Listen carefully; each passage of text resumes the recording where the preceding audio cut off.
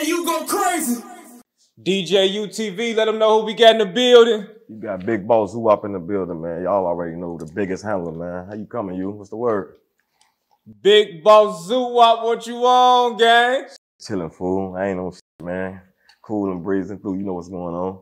Man, you know this a classic. You know what I mean? Ain't First no and question. foremost, you know what I mean? Welcome to DJUTV. It's definitely a blessing to have you.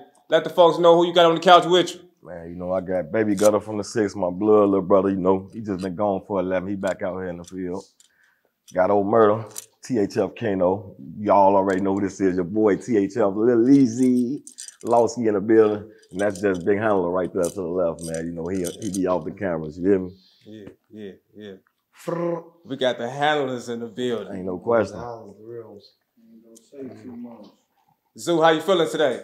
Shit, I'm cool, bro. I'm chilling, man. Just maintaining.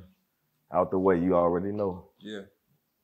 Had to come sit down with my boy, man. You know, you been on my ass for a long time, bro. I finally made it happen for you. You seen the no jumper lick. Yeah. You had the fans. We all seen the no You had the fans diving in my DM talking about this war. You hear me? Hey, that's what they was doing. that's what they was doing. Yeah. Well, like I said, man, it's definitely a blessing. We just go get straight to it. Zoo, tell us where you from. I'm from the low end. Well, I'm originally from Cabrini Green Projects, man. But you know what I'm saying? I jumped off the porch on the low end, 46 in the Bronzeville area. You know what I'm saying? Hyde Park, Bronx, slight Hyde Park, Bronzeville. You know. Okay. 46, 24. Okay. 44th and Princeton. You know, I migrated south when I was probably like 12, 13. Well, my OG been out south since I was young and since they knocked our buildings down. But, you know, I was already bad as hell in the projects. But, you know, I got my name for sure southbound, though, you know. Right. But you grew up. Low-end landlord, huh? But you grew up Cabrini Green. Yeah, I was born in the Greens. I grew up in the Greens. You know what I'm saying? I got a name out there, too. Like, you know what I'm saying? I got a chance to get in the field, but I was just doing bad shit. Little baby kid shit, you feel me? I came southbound when I was like mid-teens. My OG always been out south, so I've been knowing all my brothers that's from out south since I was a puppy, you feel me? My grandma still stayed up north. And my OG moved southbound when they knocked our building down, you feel me? So she been out there damn near all our life, you know? Ain't no question. Like you just said, Baby kids. Is that where you get the nickname Baby? Yeah. For being bad as hell? Yeah, I was baby when I was a shorty, a puppy. Bad as hell, baby kids, y'all. Yeah. So what was some of the what's a regular day, you know what I'm saying, for an 8-year-old baby?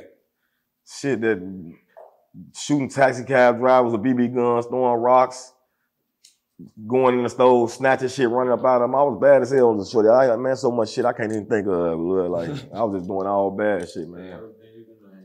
Yeah. Yeah, man. You know, the little dog catcher trucks and shit when they be grabbing the little stray dogs and shit. I used to, you know, they got a little community in the Greens with the dogs that I used to be letting dogs out the bike when I was a shorty, man. Bad as hell. Like, unlocking the little dog cage, letting their ass hop out the truck, chasing my down the street shit. I was just bad as hell as a kid, man. Like, that's exactly where I got the name Baby from, though. Yeah. Ain't no question. What Dirk say? You don't know who Baby is? Oh, Woodline. 30 Papa Baby kid. Yeah, ain't no question, man.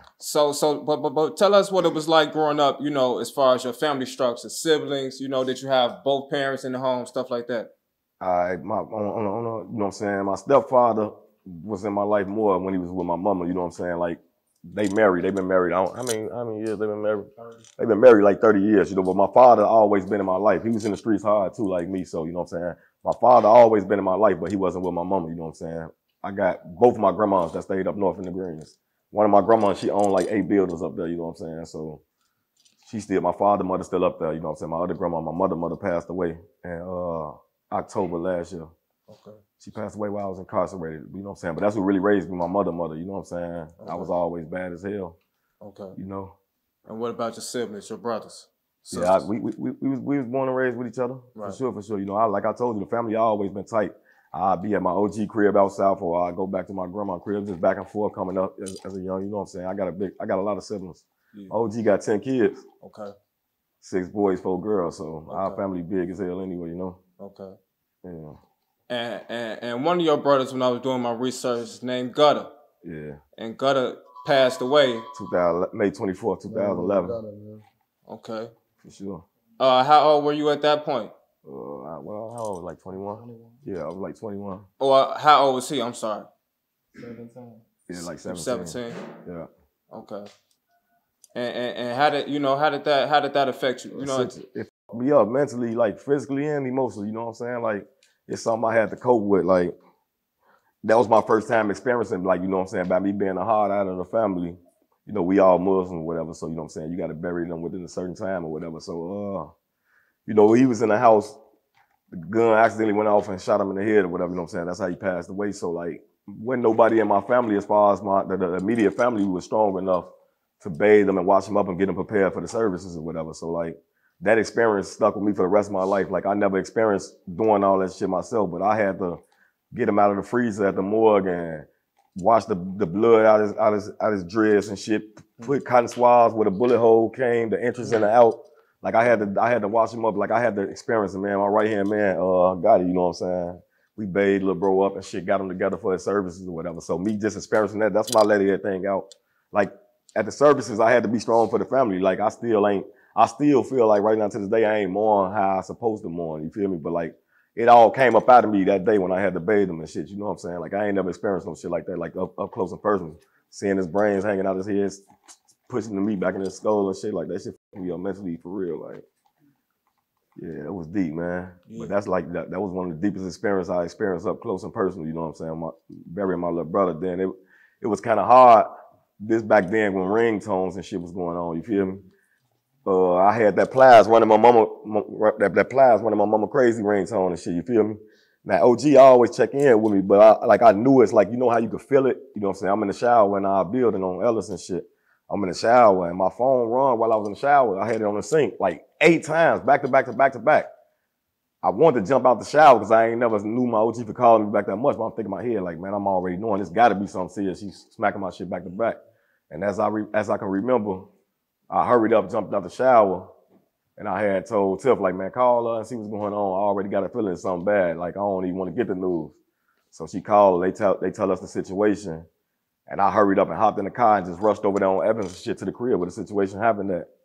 And it was already a crime scene, you get what I'm saying? So you know how the police be doing that shit, like when they put the tape up, you can't come on the crime scene. So it's like, it was kind of bogus for me because I didn't get a chance to like really see what was going on, you know what I'm saying? Like, every time I was trying to get over the tape, they was telling me it's a crime scene. They don't care if I'm a family member or not, this and that, third. I keep on disobeying, I'm gonna get locked up. I end up tweaking with the police and getting locked up. They took me 51st and Windward. But how I knew it was over with, while I'm at the station, you know, they fingerprint you, whatever the charge, the bullshit charge they put on me.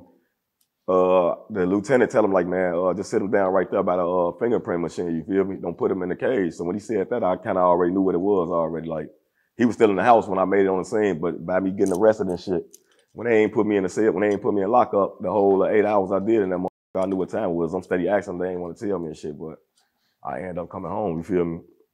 I was so blue, I walked all the way from 51st and Windward all the way to the crib, to 46 and Evans. Like, I ain't even calling them. I'm just walking, thinking this shit while I'm on my way to the crib. I get there, I found out what really, you know what I'm saying, went down and shit. I had to get his brains and shit up off the wall, that shit was fucked up, bro. Like, on the experiencing side, like, that my OG them closed though, they ain't even want to look in the room for like months. What that was, like 6 months? Like, you feel me? Like, yeah, that shit was deep for me though, bro. Yeah, for sure. DJ, you go crazy.